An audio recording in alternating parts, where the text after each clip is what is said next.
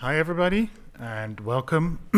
My name is Arjen Poutsma, and I'm going to talk to you about my presentation, Fun with the Functional Web Framework. Last year here at Spreading.io, I introduced the Functional Web Framework, the new thing that was in new web framework that we have in Spring 5.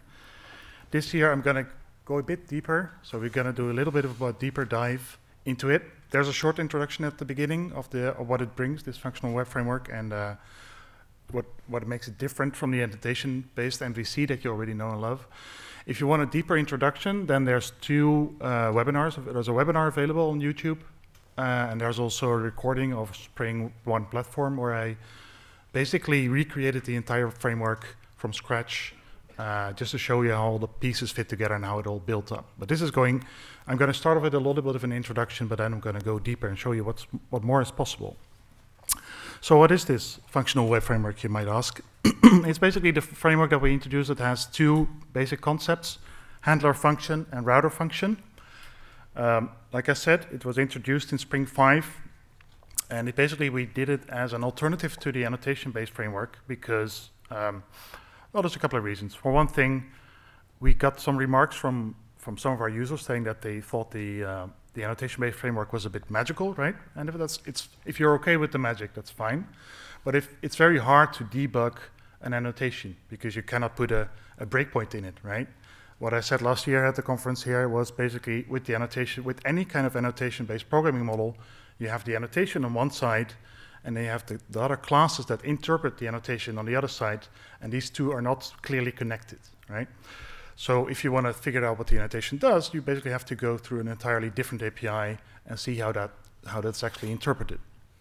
And you can build on top of it, right? You can still extend the Spring annotation-based framework. You can do your own annotations, your own meta annotations even. But the fact remains that if you would, for instance, like to add another field to request mapping, right, or the request mapping annotation, you would like to have an additional element in there, you can't. Because simply that's what's provided and you cannot extend upon it in that way. You cannot extend upon annotations in Java, right? It's a single, you cannot build on top of it that way. And that's really where the functional web framework really shines, as I hope I'll show you during this presentation. So yeah, introduced in Spring 5, now fully supported with Spring Boot 2. All my samples that I have in all my demos use Spring Boot 2. It basically means that the router functions, as we'll talk about later, are going to be automatically picked up by Spring Boot. So we start with the handler function. Now the handler function in this framework is basically the same thing as your annotated request mapping method. Right? So it handles a request. And if it's a function, the function maps from a so-called server request to a server response. Right? This is another feature of this framework. It's functional, so there's no side effects. Everything is returning something, taking only the arguments that are given to it, and then returning something that you can build upon as well, but we'll see later. So a person handler, which sort of takes the role of a controller, you can give it any kind of name, obviously. In this case, I have a repository. I'll show you later. Can you see this in the back? This level, the size of the code. I'm getting to my demo later, the same code will show you and it's bigger font. So if you can't see it right now, you'll be able to see it later. And we have, in this case, two handler functions, right? One is called show person and the other called show people. And you can see that it does map from a server request to a mono of a server response. Now, I don't think I need to explain any more what a mono is these days because you probably heard about it enough, but it's sort of a delayed response, right? It's a future response. So this framework is completely asynchronous, that's a new word, asynchronous. So you can, and that also has all kinds of benefits. It builds on top of Reactor and works as any kind of Webflux application does. So in the first example here, we have a show person method that takes a path variable and then uses that variable to find a particular person in the repository that we have. If it's there, then we show it as JSON, right? So we say, find the person. If the person is there, then provide it to the Lambda, and then we say server response.OK, so we're sending a 200 OK response in this case, with the content type application JSON, and then the body has to be from the person object. That's what we're doing it there. If we don't have it, right, that's where the switch is empty comes from. That's a method on mono. It basically means that if there's nothing contained in that mono, if the flat map operation or the person repository doesn't have a person for that particular ID, we say create a not found response, right? So that's basically what we're doing here. If it's there, then show it. If it's not there, do a 404. This framework, as you might see as well, is at a much lower level than your Spring MVC, right? Spring MVC does a lot of things for you. You can just take the path variable, for instance, as a parameter, but in a functional application, you cannot have varying method signatures, right? All the functions have to basically look the same, so that's why we're dealing here with the server request, and we can use that server request to get our path variable. So it's just a different sort of style of doing things. The second example is probably a bit easier to understand. We just get a request. We don't even use the request. And we just go to our repository and say, find me all the people, and then return that as well as JSON. If you have any questions, raise your hand. There's a person running around with the mic, so you might want to wait for him so that everybody can hear your question. If not, I'll repeat the question. And I might even skip your question until later. Maybe some things will become more apparent later. So if the handler function is the method itself that handles your request, then the router function is basically everything that we do with the annotations in Spring MVC. So request mapping, both on the method level, but also on the type level. So that's the responsibility of a router function. It maps from a request, once again, to the handler function. So it's an extra step of indirection, basically. And you typically do that, you don't have to, but you typically do that using request predicates. Now, here are a couple of predicates that we already use. Here. I'll get back to those later when we do a bit of a deeper dive into these predicates. But for now, you can see the things like get and also accept are predicates, basically mapping from a request to either true or false. So does this request map to this particular function, right?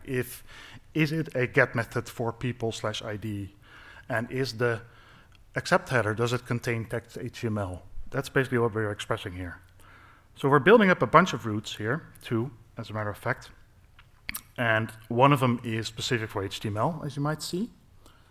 Right? So we're building a route for a get method with people ID and accept text HTML. If that's true, then map it to the render person method, which is on the person handler class. If it's /people and it's still text HTML, then map it to the render people method. And we do similar things for JSON. And then we say, combine these two things together. That's the bottom line there, HTML and other JSON. And that's the router function that we expose as a bean. And that's basically where my first tip comes in. I'll drop off these cheesy bouncing tips every now and then, saying this is how I think you should use this framework. So there's a nice DSL, right? This whole routing DSL, especially if you use Kotlin, it's even nicer. I'm not sure if you saw Sebastian's and Josh's presentation this morning, where they also showed the Kotlin version of this, right? It basically sits on top of this, and as Kotlin can, provides a nicer API. But it's the same building block. So everything you learn here, apart from the syntax, you can also do in Kotlin. It's just that I don't know Kotlin very well, so all my examples are in Java. But what we're doing here is saying, okay, these routes are any kind of other objects, right? So giving them a proper name like HTML and JSON, and then saying combine these two, makes a lot of sense because it's easier, the code becomes easier to read. As we'll show later in a demo, it's as opposed to a very big block of just using the DSL, give them proper names, give them proper scoping as well. So let's take a look at that then. So we're going to switch over to my IntelliJ. How's this font size? In the back, I mean. Okay? Bit bigger? A little bigger. Come on. Be bigger then. See, I'm in presentation mode, but exactly, it's probably not presentation-y enough, apparently. Let's get out of there.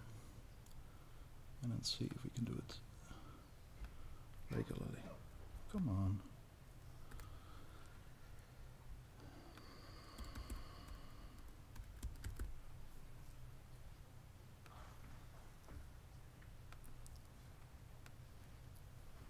No. no. Yeah, I can make it bigger that way, yeah. But it doesn't work for some reason, not today. No. Sorry guys, I have to bear with me. Maybe move up a bit. I'm sorry. The code is available on GitHub. I'll publish it later. I just don't want to spend 15 minutes going through my IntelliJ settings, so this will have to do for now. So this is basically the same code that I tried to show you earlier. We have a path handler here, where we say it's a component, right? It uses a path repository. Let's take a look at that. That's just a typical reactive MongoDB repository, right? There's no coding here. We just use Spring Data for this. And we have a little Mongo repository set up. My domain, being an old-fashioned Java developer, when I have to do a demo, I think pet store, right? I'm not sure if that rings a bell for some of you, maybe. But that's basically what the domain is. So this is a sort of a pet store where we have a bunch of pets. They have an ID, they have a name, they have a birthday. Then we have the repository that exposes that. Then we have the handler itself. And then we have a bunch of these handler methods, right? So they all follow the handler function signature. So I'll show you the handler function interface. It's very simple. Just has one. It's a functional interface for one. Just has one method handle. Given a request, give me a mono of a particular server response, right? We'll get back later as to why this is parameterized, but for now, it's just a response. No, that's not what I wanted. That's what I wanted. So yeah, first method, show the path, given the path variable. I explained how that worked in a minute. But little known fact is that you can also quite easily do just normal HTML rendering with this, right? It's not really, it seems to be targeted either way, maybe a bit towards JSON side of payloads, more like web services rather than websites. But there's really no reason why you can't do both. And this builds upon the same sort of template rendering technology that we use for the other Webflux, right? The annotation-based Webflux. It's exactly the same stack. It's just a different API to use it. So here we are returning a rendering response. And rendering is for HTML, right? So we have a server request. We once again take the path variable. And then rather than returning a body of JSON, we're just going to say, create a rendering response of name pet and put this thing in the model. So write pet. Template is right here. It's just a simple TimeLeaf reactive template, right? TimeLeaf has reactive support now as well in their latest version, 3.0. So that's what we use. And then we have another one for the pets collection, right? Just a table showing you all the pets. And we use those right here. So we refer to the pet template right there. And here we refer to the pets template. The router here is here. I just defined it as a bean on my component. That's just a way to do it. There's a lot of ways to set up this router. We'll talk more about that in a couple of minutes when I discuss the various ways of setting up your routing. But for now, just a simple bean that's close to the method will do. And then we'll say, route this pattern and the accept header to that method. Right? These are Java 8 method references. This means that treat this as a lambda, basically treat this as a handler function lambda, this method. And since it has the handler function signature, you can do that in this case.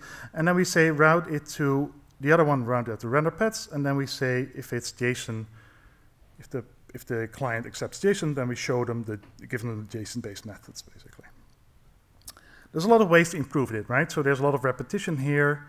There's a lot of other things that you can improve on, but this will do for now. So here we're just using the DSL if you would just one after the other say route this to that, route this to that, route this to that. But it gets better, I promise you. What else can I show? Well, there's a little inserter class. Right, insert some data in my Mongo database. That's not that interesting. I'm not going to spend too much time on that. And then I have a configuration here where we just expose the bean as a person handler. Oh, I actually don't even have to do that because I have a component already. Well, doesn't matter. So let's start this up.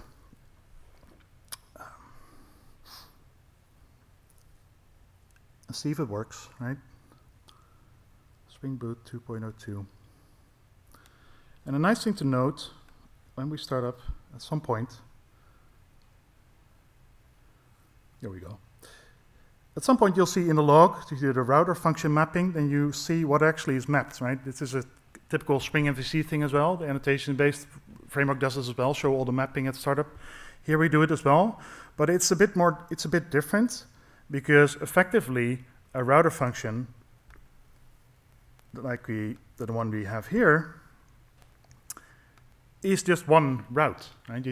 But it's composed of a lot of other ways, as you typically do in a functional, right? Functional sort of programming style. So we have one route, we combine it with other routes, and that's basically what's get printed here. So it says, map the get and pets ID and accept HTML to that method.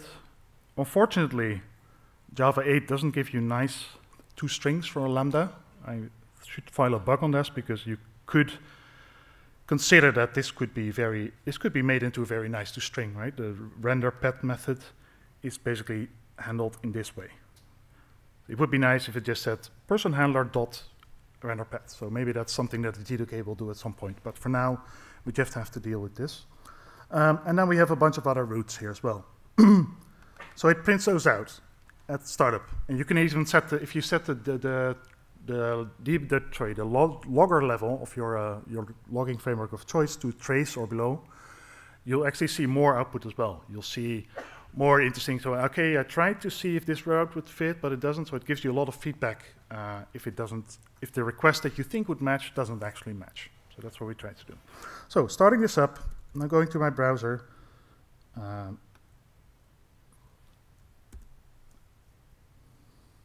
And where we have a list of pets, right? And I can select one of them, and it gives me just a birth date.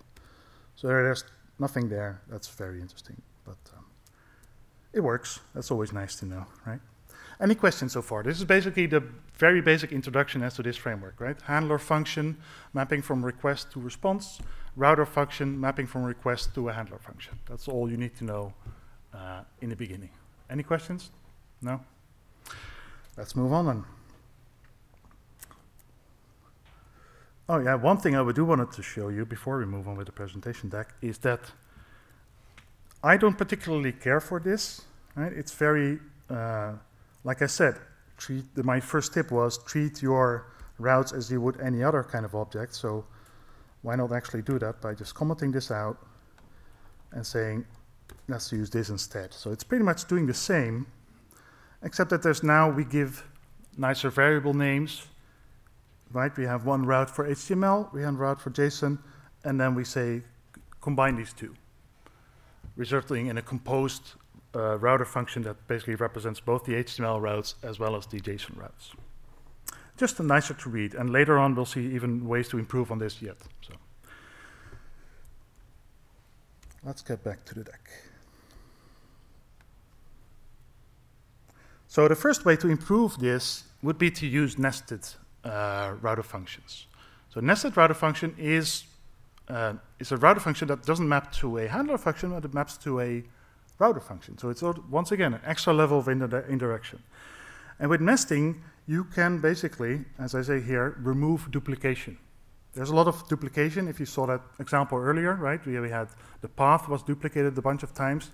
The text HTML constant was copied a bunch of times. There was a lot of duplication in there. Duplication should make you feel bad, right? As we all are developers. Don't repeat yourself. So yeah, let's try to get rid of that. And you can do so by using nested routes. So initially here we're going to say, I want you to nest the acceptance of text HTML. So that basically what that means is that it applies to any kind of routes that you define afterwards. So accept HTML applies to both render person as well as render people. Okay? And then we do the same for JSON. And then you might also notice that we don't really fill out the full paths anymore here. We just say /ID, or we even say just method get, just meaning I only care about the method, I don't really care about the path is. And we nest that even further. If you look at the bottom line, we say nest the path, and then combine that with the two routes that I just defined. Okay, so we're saying, for instance, render person should apply if, or should be accept request if the path is /people/id and the method is get, and it's also HTML. Is that clear? I hope so. Once again, I'm going to go through the code right now in a minute, so you'll show you a bit more details, but this is very good. So if you compare the 1 and the 2, it's not a key important if you can't see this in the back, but if you compare the two, you can really see how this is a nicer way of representing things, right? It's just less repetition. If you want to change, for instance, your JSON to another, right? So it's like a custom media type or something like that, just one place to change it rather than doing it in a whole bunch of places. That's why you would use nesting. So switching again, now to the IntelliJ. So take this out, use this instead. I have to import some things because that's the one I want. All right, here we go. So here, let's go through it a bit more simpler, a bit slower. Here we're saying the HTML route is an acceptance of HTML. So that basically means that the browser is sending, or the client, I shouldn't say browser, it's not necessarily browser, it can be curl or it can be any kind of HTML client. The accept header has to include text HTML. That's basically what we're expressing here. And one thing that's nice about this, right, debuggability, I can just go there and see what it is, what the code is, what does it do. Right? This is not easy to do with the annotation-based framework. Right? I just pressed Command B and just jumped into it, and now I can see what's going on. That's nice to have. The same applies to this one, for instance, right? You can see that it's the get predicate is actually just a very simple predicate made up of a method, it's get, and the path is that. So we're just composing these simple predicates, very simple building blocks. And these are the same building blocks that you can use as well in your application. Let's go back. So we're nesting based on XML, so that basically means all the routes that we define here also have the same predicate applied to it. So meaning they should accept HTML. And then we do the same here with JSON.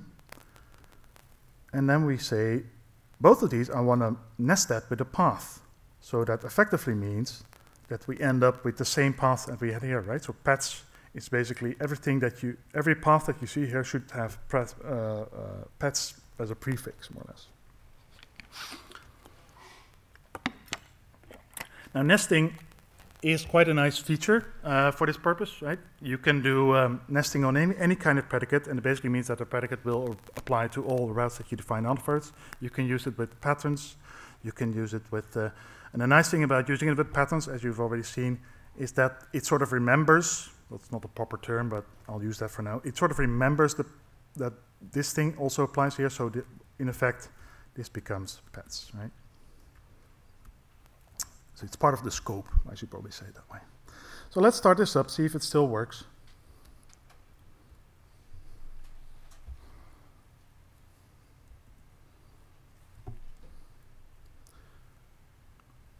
Parsing Java.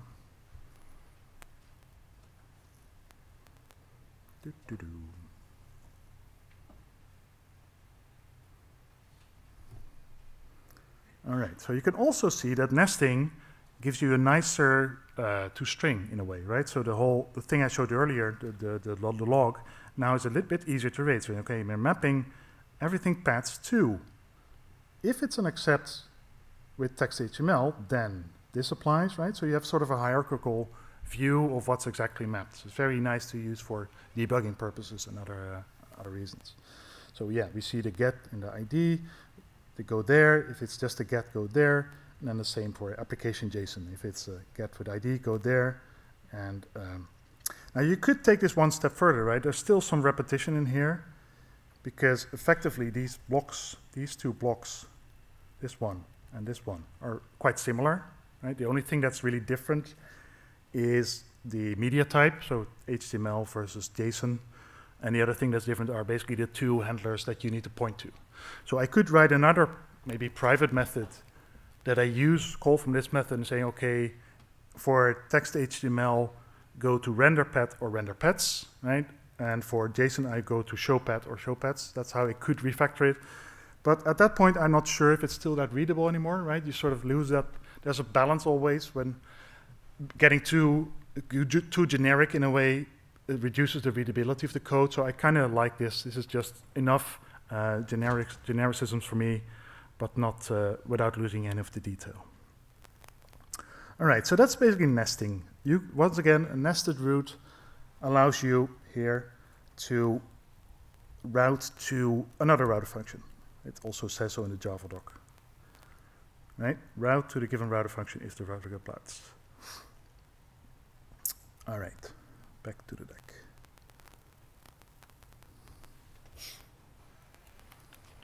So earlier I already talked about request predicates. And now we're going to look into those deeper as well. So the request predicate is basically what's used by the route method that you saw earlier. It's very simple. Very simple mechanism applies there. If the predicate applies, then return a given handler function, right?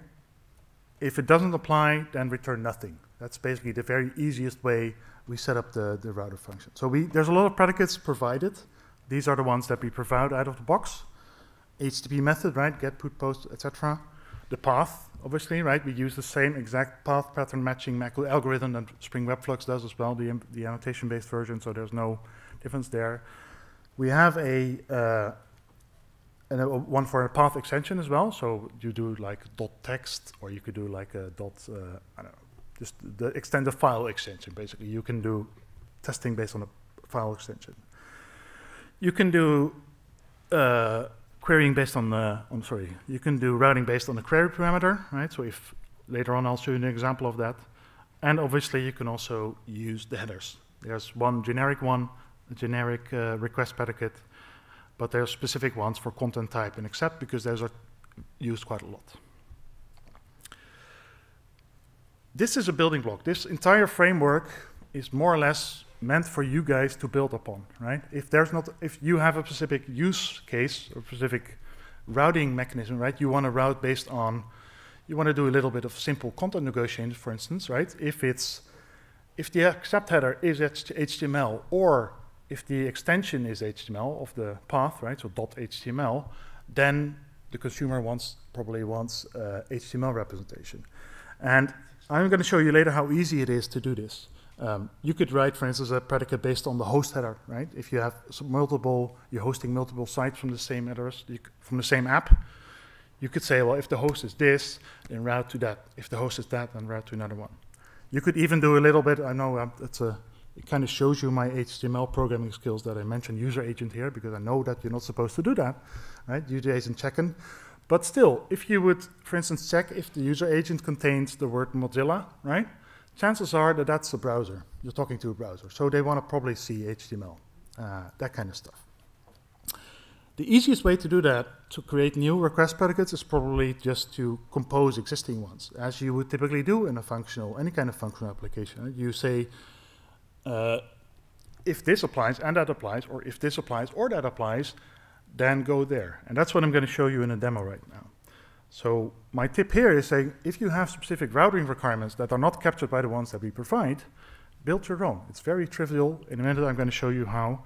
And that's really what this framework is meant for, right? We're not going to provide you anything out of the box, but we're going to make it very easy to build on top of it. That's the philosophy of this specific web framework. So, demo time again.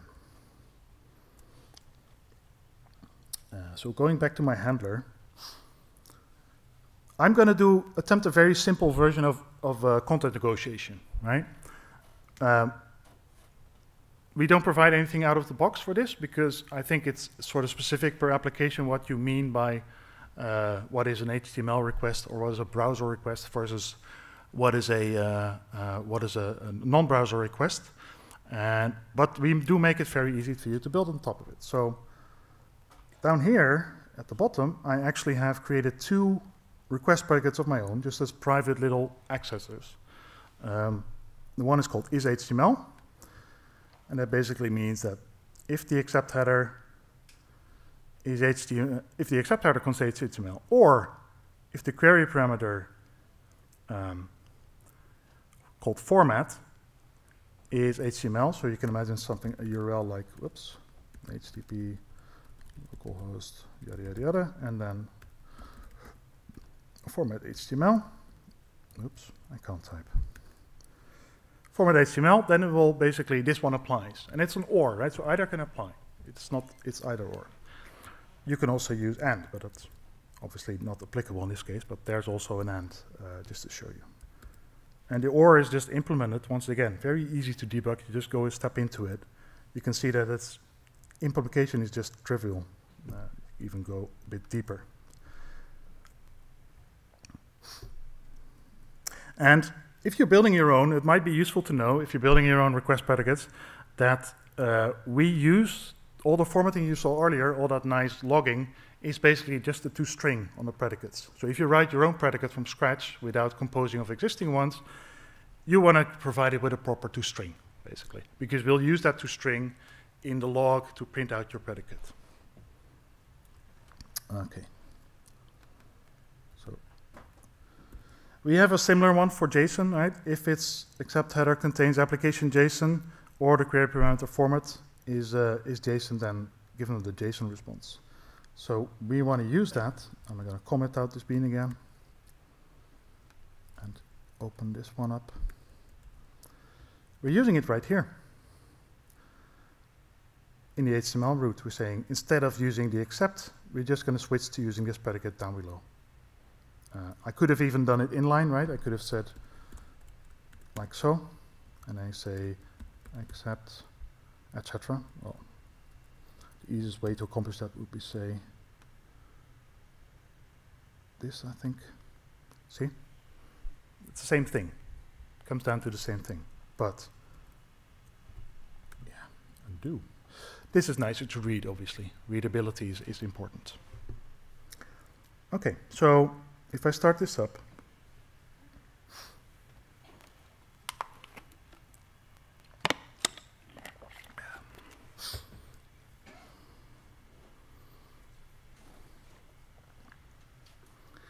you'll start seeing as well in the logs that there's now, it's a bit more complex, right? But we still try to do our best to provide you with the most information. So if accept HTML is true, or query format, basically query parameter format is HTML, then go there, and we'd have the similar thing here. So yeah. I'm going to start up my terminal now. Oh, that has to be bigger. Has to be a lot bigger. So now, oops.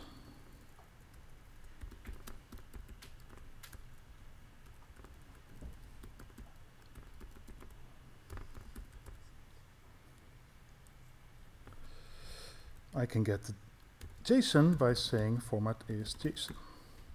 Ugh. Remember the curlies and the brackets. No, I can't. Maybe it didn't start up. Let's try that again.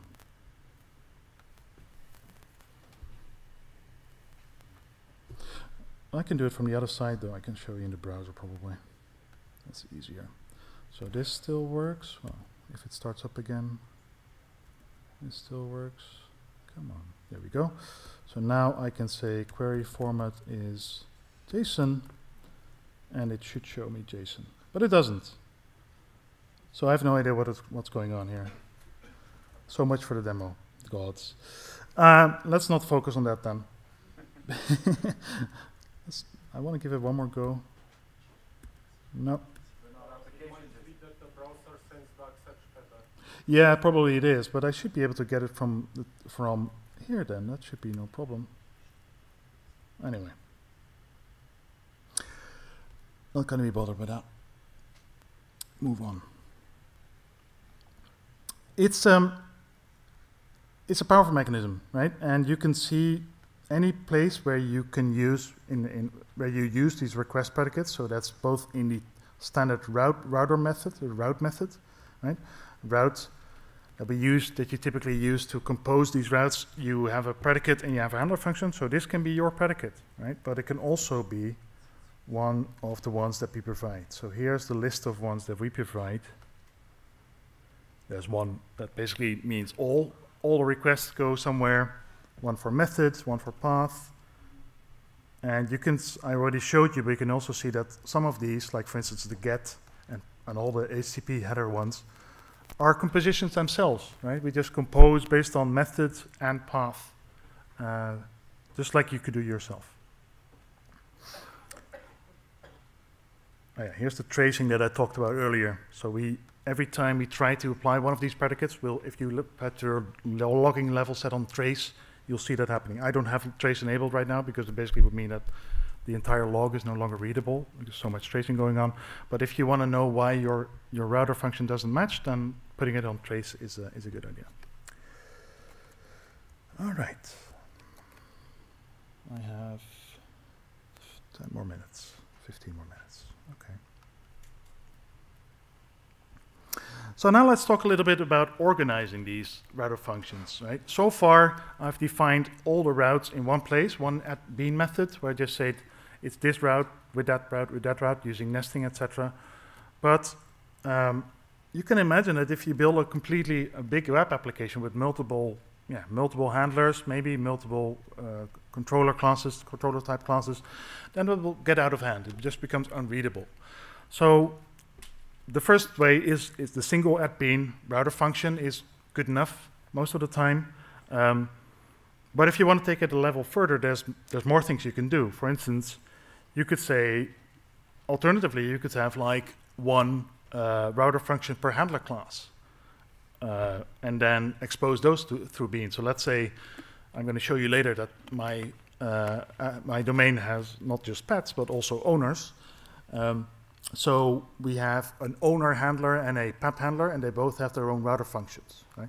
I could define that in my configuration class as one but I chose to do that basically separately because it basically gives me the scope, limits my scope to the particular handler class itself. Or, and that's something I'm going to show you in my demo in a few minutes, you can basically compose these router functions at a higher level. So this is basically what I mean. This is what I mean with composing them at a higher level, right? We have a pet handler that we saw earlier, has its own router for just routing to those particular pet methods, pet-based methods, and then we have an owner handler where we expose another router function, and then in our configuration class, we compose those two again. We put them together, and it gives us all kinds of nice opportunities to do filtering and stuff on that level, which I'm going to talk about in a minute as well. So, once again, demo time.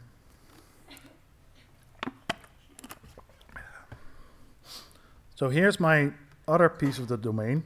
I have, no, here it is. We don't need that. Owner, right? It's another data class using Lombok. We have another owner repository, once again, a directive from owner. And then we have a handler, which is very similar to the pets handler that we showed earlier, but this one doesn't do HTML, it only does JSON. Uses a repository to do pretty much the same. So I could add a bean here, right? And then add a bean here.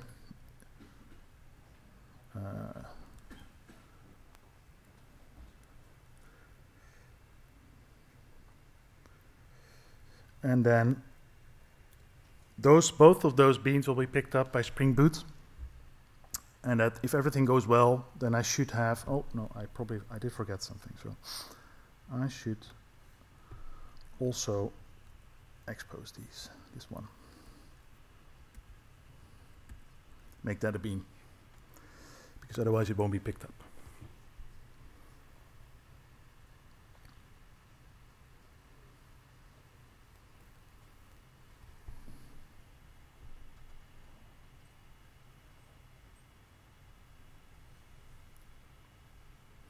And if everything goes well, yeah, see?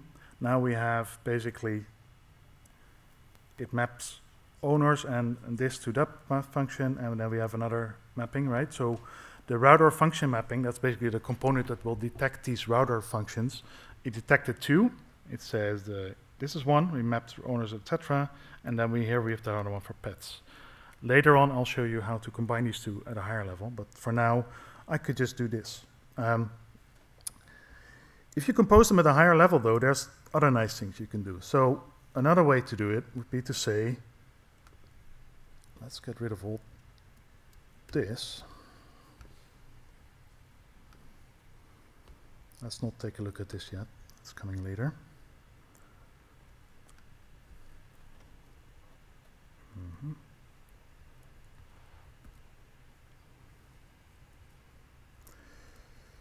Rather than making them beans, these routes, just make them a normal method, as I'm doing here.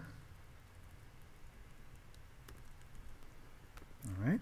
So it's just a normal method that somebody can expose, and we do the same here, right? We're not making this a bean anymore, just make it a return type. And then in our top-level configuration class, we say I define a bean called main route, which is the one main route. And I want a reference to a pets handler, an owner handler, also a security manager, but that's not important right now. I'm going to talk about it later. And we just say, take that pets route, right, that one, and combine it with the owner route. And that's going to be my main function, or my main router function. So if I do that, you'll see that rather than having two separate log entries, you'll see one log entry, because we effectively now only have one router function composed of the two. See? It went by a bit quickly, but there it is. So pets, see, it's only mentioned on the map, pets to that, and then the owner is down here below as well. And that's, I think, especially considering the thing I'm going to talk about next, which is filter functions. Doing it this way, I think, is the best way to do it right now, because it gives you the sort of the granularity at the high level. You can just say route to these handlers. And in each specific class, you can just put the domain-specific knowledge of routing for each of these individually.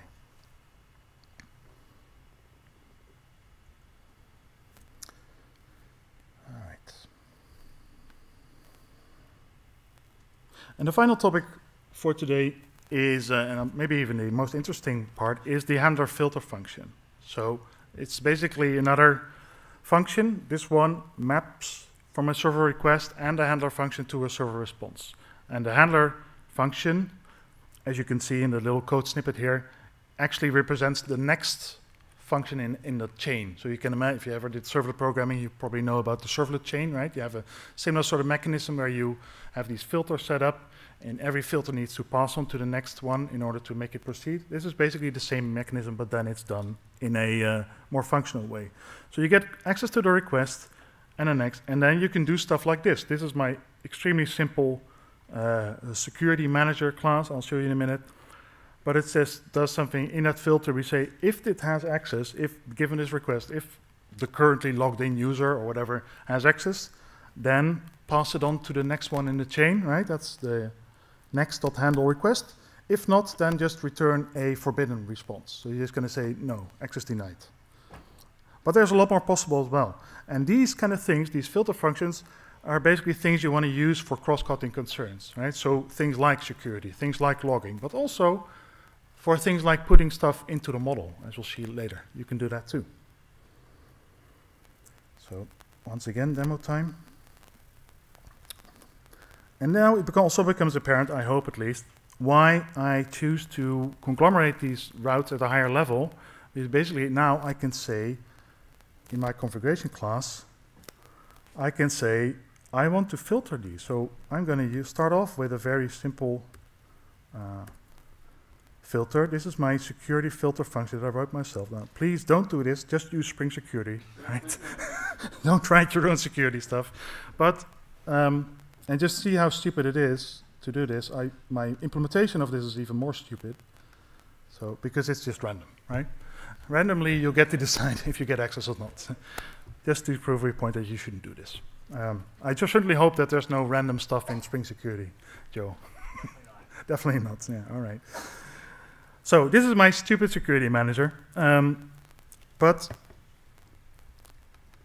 where am I? Here we go. No, here I am. I use that in my filter, right? So this one implements a handler filter function.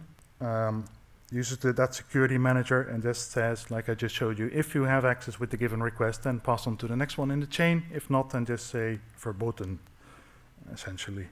And we apply that to the filter. So I could also choose, right, this is, because I want to apply this on a global level to all the things, I can say, I apply this now globally, but you can also do this on a global level, right? On a local level, I could say, I only want to apply this to the pets.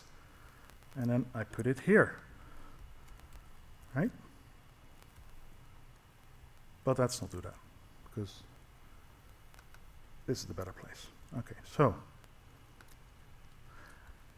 I'm sort of running out of time, so I might not have time to demo this bit, but it's also hard to demo because random is very unpredictable, as you might know.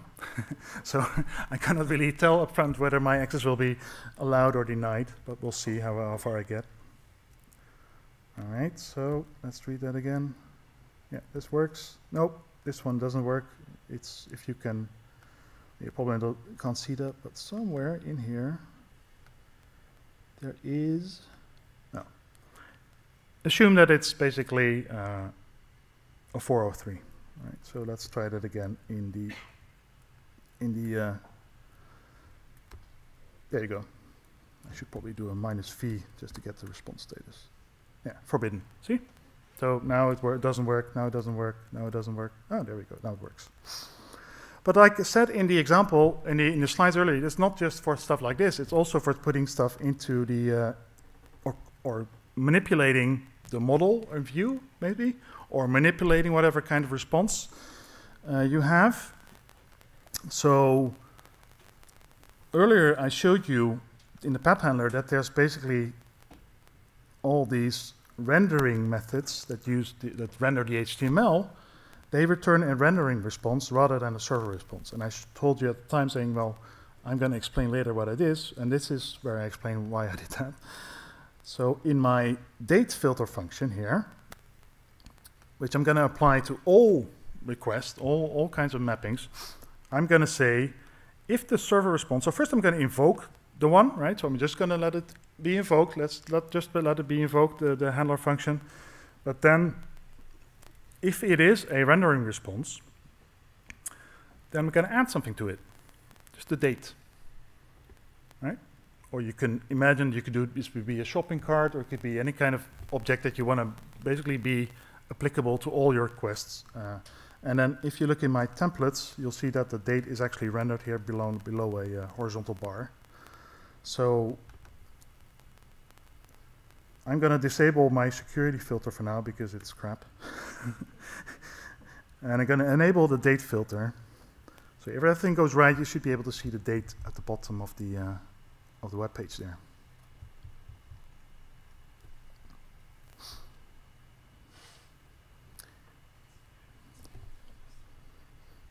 Okay. So here we are. Let's get rid of this stuff. See, there you go. There it is. So. And this is sort of similar to having, for instance, a model attribute annotation on a class, right? Where you're going to apply a attribute to the entire, want to put something in a model for a lot of controller methods. This is more or less doing the same thing. You can also manipulate the response. If you're just returning entities, you can manipulate those as well. You can check if people have sufficient rights to look into those, for instance. All that kind of stuff is possible with these filters. It's a very powerful mechanism. And that, I think, is all I have time for today. Because now I have about 1 minute, well, a few minutes left for questioning. Are there any questions? If not, I'll be up here as well. I'll be down below. You can approach me. But if you have a question for now, no? Oh, there's one in the back. Wait for the mic, please.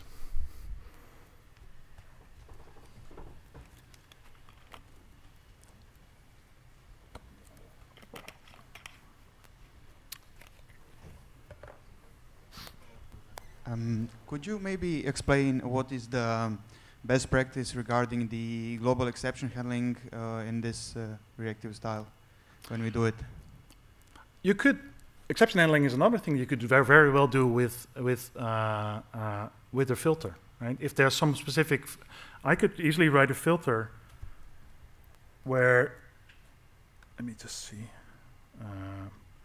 Rather than saying, I want a flat map on a response object, I want a flat map, I don't know the exact method on Mono, but there's definitely a method on Mono where you can say, if the result is an exception, then treat it as this. Let's see what I switch. No. On error. See? On error map. That's basically what you use. So you're getting an exception from the handler function rather than a response object. You can use this and then map it still to a response object. That's basically where filters are very useful for. Does that answer the question? Yes, thanks. All right. Very good. Well, that's all we have time for now. Once again, I'll be here for a couple of more minutes, and then I hope you have enjoyed the rest of the conference. Thank you very much.